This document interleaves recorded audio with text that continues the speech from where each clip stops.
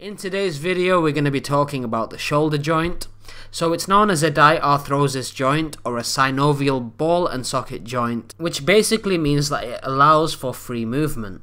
In fact, the shoulder joint is one of the most mobile joints in the whole body, and it involves the articulation of the head of the humerus and the glenoid cavity of the scapula. Now, the glenoid cavity of the scapula is quite shallow, so it's made deeper with something known as a glenoid labrum, which is basically like a ring of fibrous tissue, and this surrounds the glenoid cavities. So what this does is when the head of the humerus attaches, it basically gives about 4 to 5 millimeters of space. So the components of the shoulder joint consist of the joint capsule and bursae. So the joint capsule is very loose, and the long head of the biceps brachii muscle will pass through the joint capsule. And the bursae are small fluid-filled sacs which are located around the capsule, and their purpose is to improve mobility and prevent friction. So there's 5 different types of bursae within the shoulder joint. There's the subacromial subdeltoid bursa, which is between the joint capsule and the deltoid muscle. We have the subacromial bursa, which is between the joint capsule and the acromion.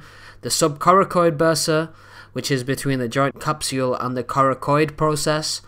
The coracobrachial bursa, which is between the subscapularis muscle and the tendon of coracobrachialis muscle, and the subscapular bursa, which is between the joint capsule and the tendon of subscapularis muscle.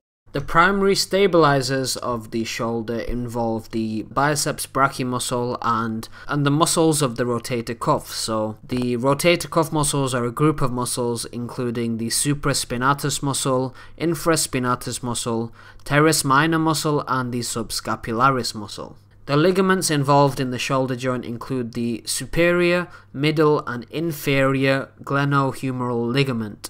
We also have the coracohumeral ligament, the transverse humeral ligament, and the coracoacromial ligament.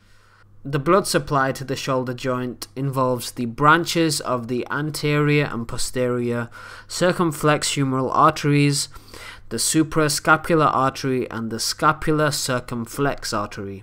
And the shoulder joint is innervated by the suprascapular nerve, the axillary nerve, and the lateral pectoral nerve. Lastly, just to end the video, we're going to talk about some movements of the shoulders when you're exercising. So if you can see this exercise here, the process or the action which the shoulder is undergoing is known as abduction, and the specific shoulder muscles which are being worked are the deltoid muscles and the supraspinatus muscles. This movement, which you can see here, is known as flexion, and the muscles which are being worked are the anterior deltoids, the upper pectoralis major muscle, and the coracobrachialis muscle. Also, when performing certain actions like throwing a ball, for example, it changes the position of the shoulder joint. So at the beginning of the throw, which you can see here, we have external rotation of the shoulder joint, and then as you continue to throw the ball and your arm goes further forward, we have this internal rotation, which you can see here. So that's all I really want to discuss in today's video. If you'd like to see more videos like this regarding other joints or other parts of the body, leave a comment in the comment section below, and thank you for watching.